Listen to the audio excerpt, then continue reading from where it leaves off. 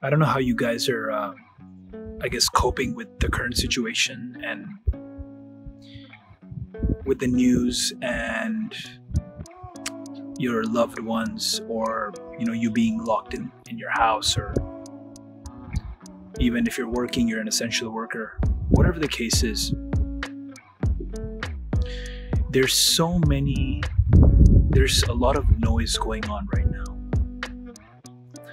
And with everything that has happened, you know, I was talking to my brother yesterday, like, in our lifetimes, we've seen so many interesting things. Like, not just the current COVID thing, but, you know, Kobe Bryant died. Donald Trump became president. 9/11 happened. In our lifetimes. And God knows what will happen next. But I keep feeling like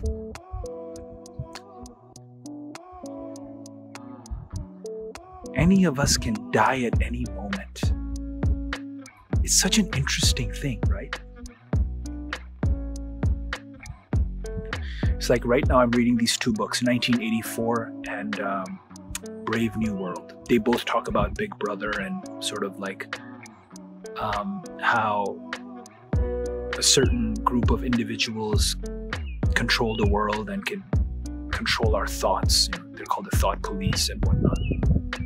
And I just finished Jordan Peterson's book, 12 Rules for Life. Great book. And there's a lot of conspiracy theories going on around about the situation, you know, the virus situation and vaccines and all this hoopla, right? And in the midst of all this, I'll tell you where I stand to give you some, I can only tell you about what I'm doing, right? I can't tell you what to do, but I'll tell you what I'm doing. Every day I write at least 3 hours. I shoot to write for 4 to 5 hours, but it ends up being about 3 hours of continuous writing. I take breaks, obviously, but it's like, if I just count the amount of time I spend thinking and writing, it's about 3 hours a day. So that's one thing that's different from my side. I run every day. I run sprints. Today I did 20 sprints right here in our neighborhood. I'm watching masterclass. I'm writing a lot of stand-up comedy bits. I've already recorded a couple that I sent to my close friends and I haven't uploaded on YouTube yet. And even that, man, like, the 2 stand-up bits I wrote were quite very, very visceral, they're very open. I was being very vulnerable, but, you know, the people I sent it to, they said it's hilarious. Like, they loved it. And I'm kind of afraid to put it on YouTube because, like, this, and I'll be honest with you, this virus thing has put a scare in me, in a certain level of fear. And I just don't know how much of it is real and how much of it is made up or falsified. I don't know. But I'll tell you, to be honest, like, I just really, and this is never going to be the case, but how amazing would it be to live in a world where you are just free to do what you want? To live in a world where you can have real freedom of speech. You can just say whatever you want. Especially if your intentions are right. And obviously, intentions aren't right. Many people have evil intentions and they just want destruction for the sake of destroying and killing. And I understand that. But man, what an interesting thing what, you know, life is. We have all these experiences and we express them, but we suffer because we can't express them. Like, that's one thing I learned from Jordan Peterson in his book. Like, for me, suffering is basically not being able to be me. That's all suffering is. Like, not telling the truth is suffering. So like the 2 stand-up comedy bits I came up with, I mean, people have found it hilarious. Like, people tell me like, oh my God, Farhan, this is so good. But if this got out, like to YouTube or to the world, you'd get so much backlash. You'd get so many negative things. Like, people would judge you so much, even though it's comedy. So I'm just scared I haven't put it out yet. Just letting you know that. I'm spending a lot of time with family. I'm reading a lot.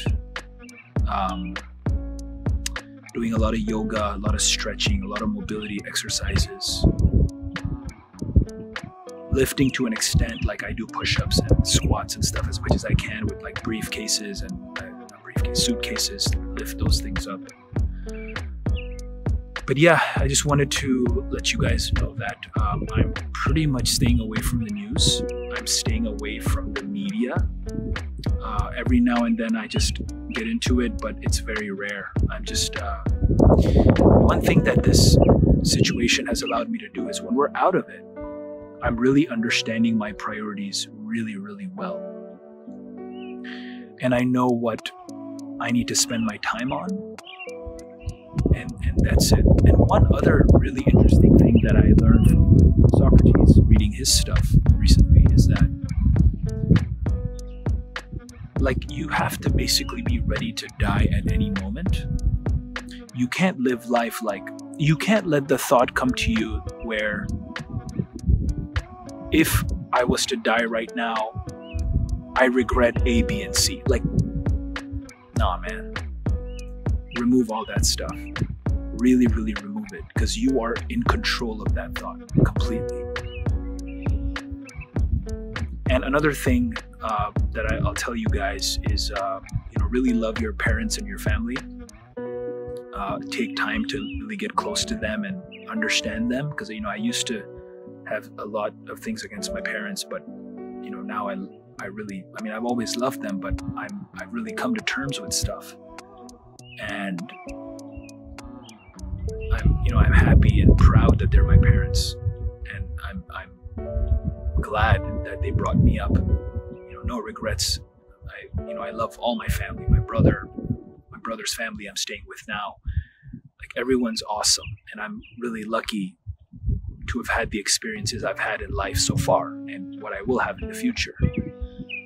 And being in Ukraine for 11 months taught me a really huge lesson, in that there are situations and external environments which stifle you, that limit your freedom, and they're not made up. They're not made up, because there have been governments and empires and ideologies in our history, current modern history, and even today in the world, where people are not free to think how they want. People are not free to express themselves at all. People live in fear their entire life. And so I urge you guys, always be in environments where you are free. And if you guys who are listening are in Canada or America or one of the nations which I believe we have more freedom than perhaps Russia, Ukraine, China, those places in the world today, or at least the freedom that you can see, like the obvious freedom. At least we feel it, even if it's not real, we at least feel it. I consider myself very lucky. It's the first time I feel lucky to be a Canadian, and I'm proud to be Canadian. Like, I literally took the last flight out of Kiev to come here. Yeah, and I also want to say that the moment I stepped in Heathrow Airport in London, I really felt the freedom. There's an Indian lady at the counter. I talked to her. She gave me like a free food voucher. She asked me how I was. We talked in Hindi. She's an Indian, Afsha. Her name is Afsha.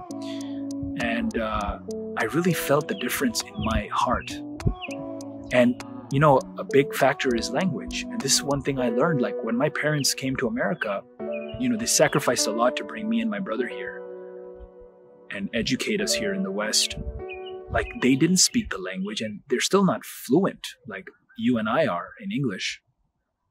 And I can tell and I can now sense the hardship and obstacles that they went through, the pain and suffering, because I felt that in the Ukraine. You know, I became pretty good at Russian, but I couldn't feel the language. I wasn't able to express myself fully like I am to you right now. And now I understand what my parents went through in America, how much fear they had. And just bringing me and my brother up, I get it, man. I fucking get it. It's sad that what my parents went through, and I applaud them and I really commend them for doing that. And I also want to, some of you might be asking why my name is Dhanani now instead of Khawaja, right? My name has always been Khawaja and now it's Dhanani. And people ask why. So I'll end the video with why. So when my dad was in school, he got peer pressure to change his name from Dhanani to Khawaja from a bunch of people. And I found this out recently and I right away changed my name back to Dhanani. I haven't done the official paperwork, but I've changed it all over social media, Facebook, and all my emails and stuff. So, I'm Farhan Dhanani rather than Farhan Khawaja. That's basically it. My dad was just social conditioned and peer pressured, and I didn't want my last name to represent the idea of peer pressure and listening to what other people tell you to do and not standing up for yourself. So I changed my name back to Dhanani, which literally means of money. Dhan is money. So yeah, it's a pretty cool last name. Yeah, that's what I'm up to nowadays. And comment below, let me know what have you learned from life in this situation, and what have you experienced recently in your life which really transformed you from the inside out. Bye guys.